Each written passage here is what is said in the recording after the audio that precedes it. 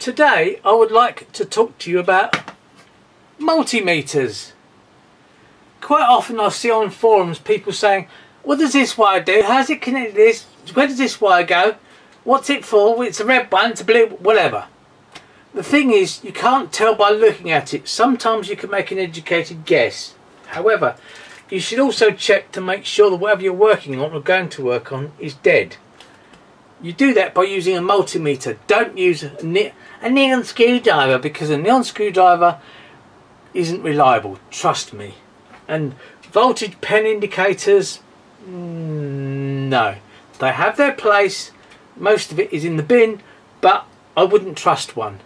Because sometimes they'll tell you it's live when it isn't, and sometimes when it isn't live they'll say it's dead, and again it isn't. You should always use a multimeter and test it on a known live source before you do anything.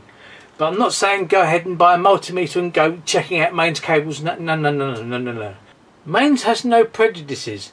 Get it wrong, it will kill you.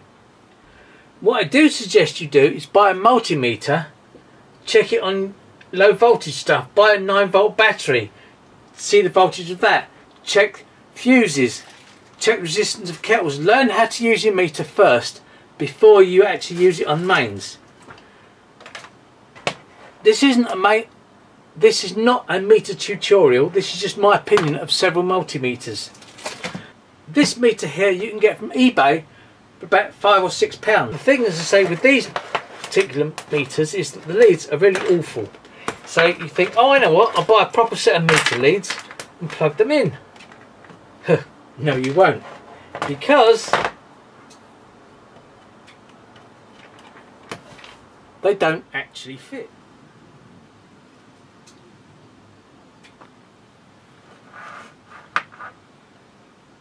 You see, this one, the proper one, the whole lead is shrouded. This one isn't, which is why it doesn't plug into one of these cheapo meters.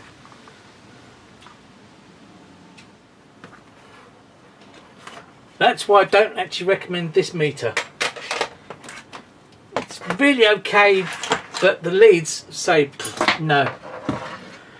One that isn't so bad is this one. This one comes from, it's made by LAP. It's available from several places, namely Screwfix. It's about 20 odd pound. It's better quality and the leads are actually pretty reasonable.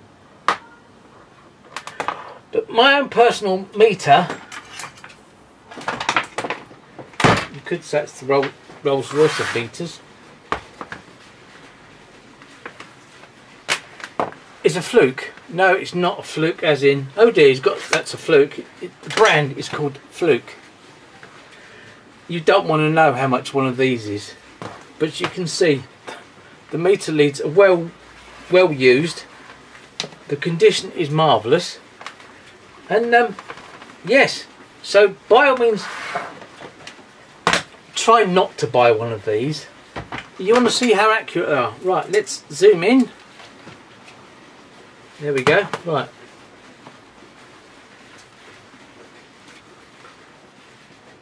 Checking the battery, it says 12.63.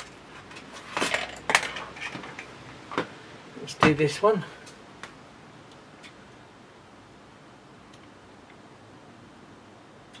.56, and let's see what the Fluke says.